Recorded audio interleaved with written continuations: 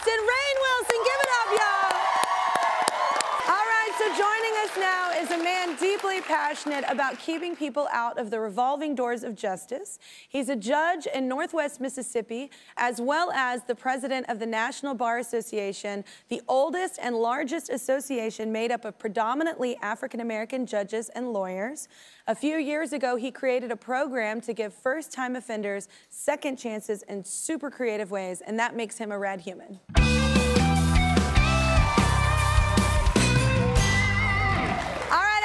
Say hi to the creator of Do Better ASAP, Judge Carlos Moore. Give it up for me.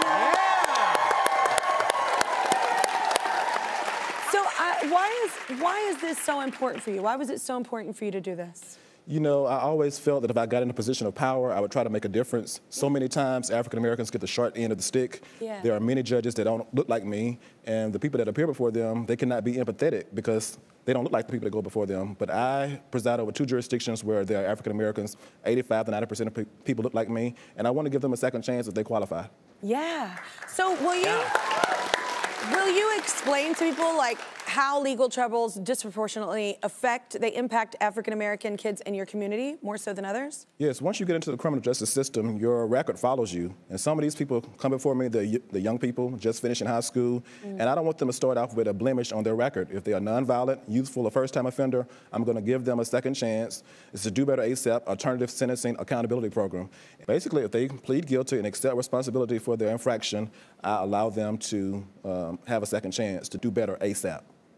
Well, can you give us examples of your like creative ways, like how you would help them? I've had some to register to vote. I've had some to write an essay about the importance or the safety or the effectiveness of the vaccine. I've had some get their GED. The one that stands out the most is Chandler Wells. Chandler was a 17-year-old who pled guilty to reckless driving. He was not doing well in school. He was missing days. His grades were not up to par. He did not know if he wanted to go to college. So young.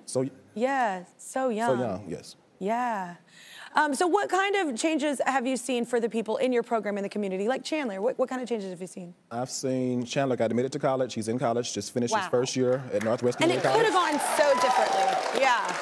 He was the valedictorian of my first graduation, so we are very proud of Chandler. We gave him a scholarship, a book scholarship, $2,000 for college, and he's doing well. Wow, right on.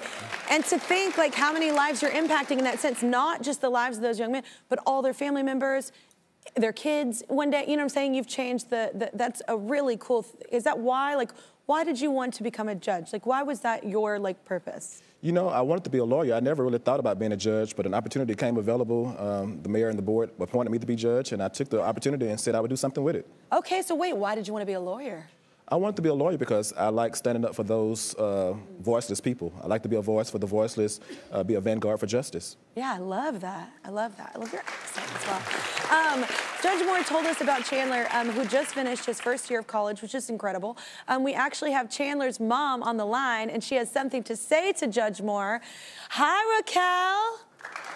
Hi, Kelly. Hi. Oh, you look beautiful. First of all, I love that yellow. So what does it mean for you and Chandler that Judge Moore gave him the opportunity, you know, for a clean slate? Well, honestly, it was a wake-up call for Chandler, and I really don't think Chandler had any plans for what he was going to do after high school. But as soon as he got into the program, I saw a change in him. He was more focused on school. He developed a better respect for authority.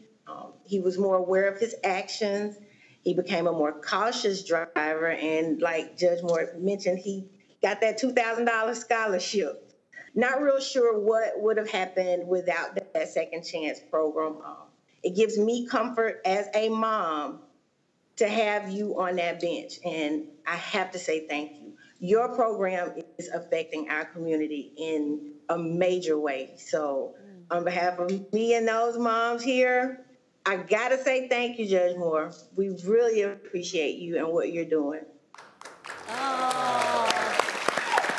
I hope you feel like a superhero. It's like really cool what you're doing and like giving a voice to people that don't have a voice. And I think, you know, especially the last 2 years, heard about all the injustices, and it's one of those things where people either turn a blind eye or just not listening, but things are going on and things are happening, and it's really important what you're doing. Like, your work is so important. So thank you so much for taking the time to come. Oh, I like your socks too, okay.